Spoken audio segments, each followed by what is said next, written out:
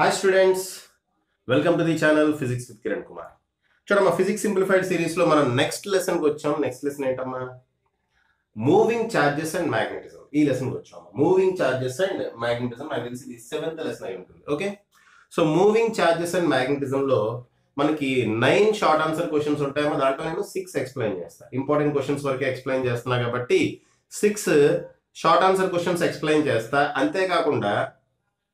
అంతేకాకుండా ఈ లెసన్ నుంచి 2 మార్క్స్ క్వశ్చన్ కూడా వస్తుంది అమ్మా. Very very important. 4 marks question వస్తుంది, 2 మార్క్స్ క్వశ్చన్ కూడా వస్తుంది.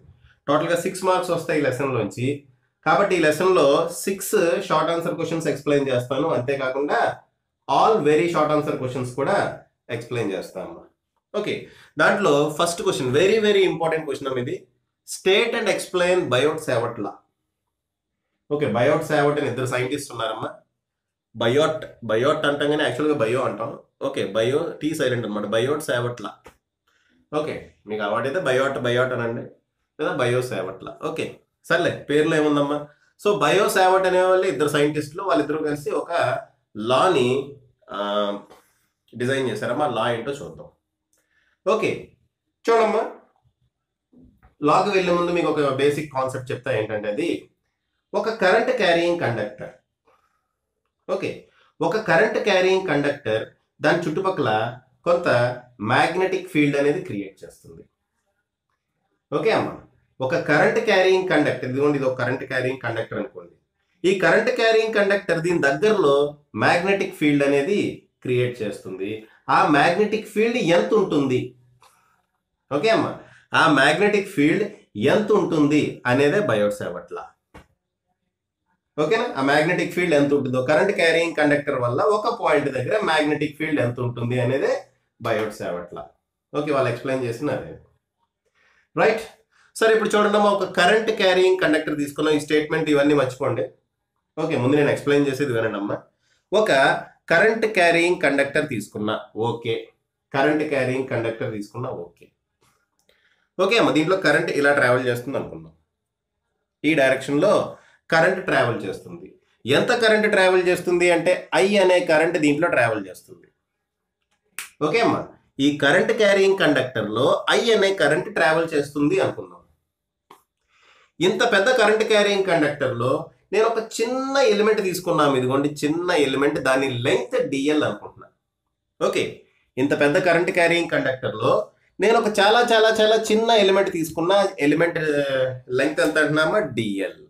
ఓకే, ఆ ఎలిమెంట్ లెంగ్త్ డిఎల్. ఇప్పుడు ఈ డిఎల్ అనే ఎలిమెంట్ వల్ల ఈ పి అనే పాయింట్ దగ్గర, ఇక్కడ ఉంది పి అనే పాయింట్, ఈ డిఎల్ అనే ఎలిమెంట్ వల్ల పి అనే పాయింట్ దగ్గర మ్యాగ్నెటిక్ ఫీల్డ్ అనేది క్రియేట్ అవుతుంది. యాక్చువల్గా టోటల్ కండక్టర్ వల్ల క్రియేట్ అవుతుంది.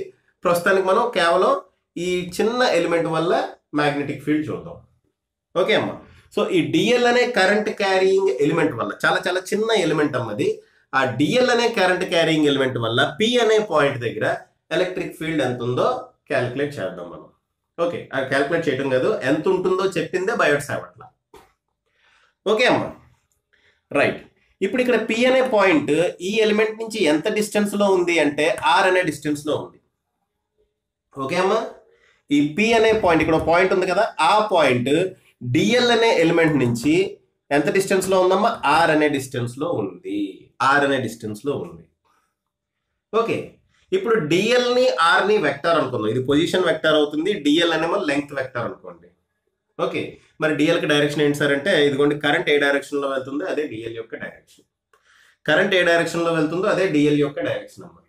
సో డిఎల్ ని లెంగ్త్ వెక్టర్ అనుకుందాం, ఆర్ నేమో పొజిషన్ వెక్టర్ అందాం. అంటే ఈ డిఎల్ నుంచి ఇది ఏ పొజిషన్ లో ఉంది అదే కదా ఆర్. సో ఆర్ ని పొజిషన్ వెక్టర్ అనుకుందాం. సో ఈ లెంగ్త్ వెక్టర్ కి పొజిషన్ వెక్టర్ కి, అంటే ఈ ఎలిమెంట్ కి ఈ డిస్టెన్స్ కి మధ్యలో ఉన్న యాంగిల్ నే మనం తీటా అన్నాం. ఓకే, ఈ ఎలిమెంట్ కి డిఎల్ అనే ఎలిమెంట్ కి ఈ ఆర్ అనే డిస్టెన్స్ కి మధ్యలో ఉండే యాంగిల్ ని మనం తీటా అందాం. దాన్ని ఎలా అంటామమ్మా? లెంగ్త్ వెక్టర్ కి పొజిషన్ వెక్టర్ కి మధ్యలో ఉండే యాంగిల్ తీటా. ఓకే అమ్మా, లెంగ్త్ వెక్టర్ కి పొజిషన్ వెక్టర్ కి మధ్యలో ఉండే యాంగిల్ తీటా అనుకుందాం. ఓకే అమ్మా, ఒక్కసారి మళ్ళీ చెప్తున్నా అమ్మా, ఒక కరెంట్ క్యారియింగ్ కండక్టర్ ఉంది, దాంట్లో ఐ అనే కరెంట్ ఫ్లో అవుతుంది. ఈ కరెంట్ క్యారియింగ్ కండక్టర్ లో ఒక చిన్న ఎలిమెంట్ తీసుకున్న, ఆ ఎలిమెంట్ యొక్క లెంగ్త్ డిఎల్. ఓకే, డిఎల్ నుంచి ఆర్ అనే డిస్టెన్స్ లో ఒక పాయింట్ కన్సిడర్ చేసా, అక్కడ మ్యాగ్నెటిక్ ఫీల్డ్ ఎంత ఉంటుందో క్యాలిక్యులేట్ చేయాలి. ఓకే, అక్కడ మ్యాగ్నెటిక్ ఫీల్డ్ నేను డిబి ఉంటుంది అనుకుంటున్నా, ఇక్కడ మ్యాగ్నెటిక్ ఫీల్డ్ డిబి ఉంటుంది అనుకుంటున్నాను. ఓకే, అలా రాయకండి, మాకు చెప్తున్నాను. ఓకే, ఆ పి అనే పాయింట్ దగ్గర మ్యాగ్నెటిక్ ఫీల్డ్ డిబి ఉంటుంది అనుకున్నా, డిఎల్ అనే ఎలిమెంట్ వల్ల కాబట్టి డిబి ఉంటుంది అనుకున్నా. ఓకే అమ్మా, ఈ డిఎల్ కిను ఈ ఆర్ కి మధ్యలో యాంగిల్ తీటా అనుకోండి, ఈ డిఎల్ కి ఈ ఆర్ కి మధ్యలో యాంగిల్ తీటా అనుకోండి. అనుకుంటే బయోట్ సావర్ట్ లా ఏం చెప్తున్నారంటే ఇక్కడ ప్రొడ్యూస్ అయిన మ్యాగ్నెటిక్ ఫీల్డ్ డిబి, జాగ్రత్తగా ఇక్కడ ప్రొడ్యూస్ ఈ పాయింట్ దగ్గర ఒక మ్యాగ్నెటిక్ ఫీల్డ్ ఇండక్షన్, అదే మ్యాగ్నెటిక్ ఫీల్డ్ అనేది ప్రొడ్యూస్ అవుతుంది కదా, ఆ మ్యాగ్నెటిక్ ఫీల్డ్ నే డిబి అనుకుంటున్నా. డిబి అంటే మ్యాగ్నెటిక్ ఫీల్డ్ ఇండక్షన్. డిబి అంటే ఏంటమ్మా? Magnetic field induction. ఆ మ్యాగ్నెటిక్ ఫీల్డ్ ఇండక్షన్ ఎలా ఉంటుందంట? It is directly proportional to current in the conductor. DB is directly proportional to I. I అంటే ఏంటమ్మా? Current carrying in current in the conductor. Okay, current in the conductor. Okay, next అంటే current ఎక్కువ ఉంటే magnetic field ఎక్కువ ఉంటుంది, current తక్కువ ఉంటే magnetic field తక్కువ ఉంటుంది. Next, it is directly proportional to length of the element. Magnetic field induction it is directly proportional to length of the element. అంటే ఈ లెంగ్త్ ఆఫ్ ది ఎలిమెంట్ ఎక్కువ ఉంటే మ్యాగ్నెటిక్ ఫీల్డ్ కూడా ఎక్కువ ఉంటుంది, లెంగ్త్ ఆఫ్ ది ఫీల్డ్ తక్కువ ఉంటే magnetic field కూడా తక్కువ ఉంటుంది. అంతే కదమ్మా. It is directly proportional to sine theta. Theta అంటే ఇది, సో దీనికి సైన్ వాల్యూ తీసుకోవాలి కాబట్టి డిబి అనేది it is directly proportional to sine theta అంటున్నాడు, అంటే యాంగిల్ మీద కూడా డిపెండ్ అవుతుంది. ఓకే, ఇది యాంగిల్ మీద కూడా డిపెండ్ అవుతుంది. Last, it is inversely proportional to are square. Okay, dB is inversely proportional to are square. Are అంటే ఏంటమ్మా? The distance between element and point. The distance between element and point అంటే magnetic field, ఇక్కడ produce అయిన magnetic field it is inversely proportional to the square of the distance between element and point. అంతే కదా, are square అంటే కదా. Are అంటే ఏంటి? Distance between element and point. Are square అంటే square of the distance between element and point. Square of the distance between element and point. అది ఎలా proportional గా ఉంటుందంటమ్మా? ఇన్వర్స్లీ ప్రపోర్షనల్ గా ఉంటుందట. దీన్నే బయోట్ సావర్ట్ లా అంటాం.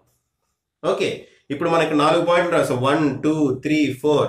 ఈ 4 పాయింట్లు కలిపితేనే బయోట్ సావర్ట్ లా.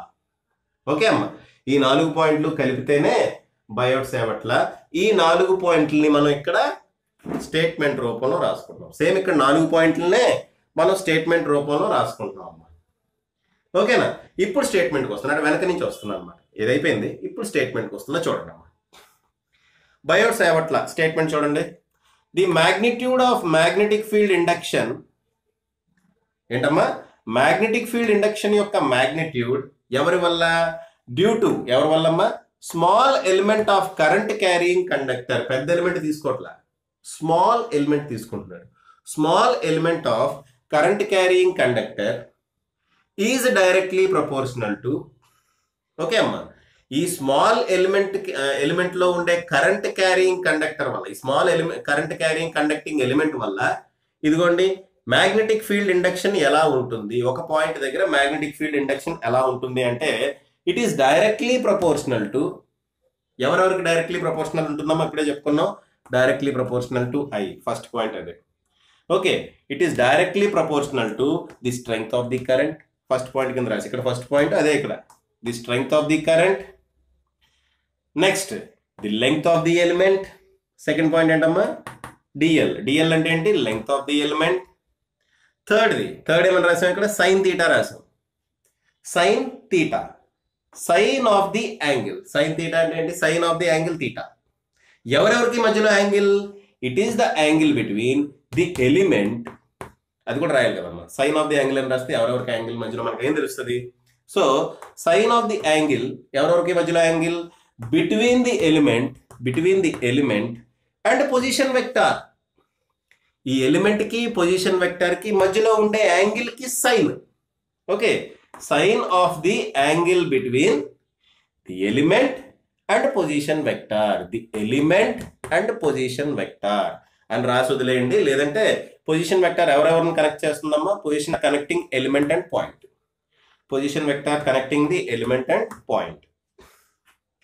ఓకే, ఏ పాయింట్ దగ్గర అయితే మ్యాగ్నెటిక్ ఫీల్డ్ తీసుకుంటున్నామో ఆ పాయింట్ ని ఈ ఎలిమెంట్ ని కనెక్ట్ చేసే ఒక పొజిషన్ వెక్టార్. పొజిషన్ వెక్టార్ అని రాసేసి వదిలేసినా పర్వాలేదు, లేదంటే క్లారిటీ కోసం connecting the element and point అని రాసినా పర్వాలేదు. ఓకే, ఈ మూడిట్లకి డైరెక్ట్లీ ప్రపోర్షనల్ గా ఉంటుంది.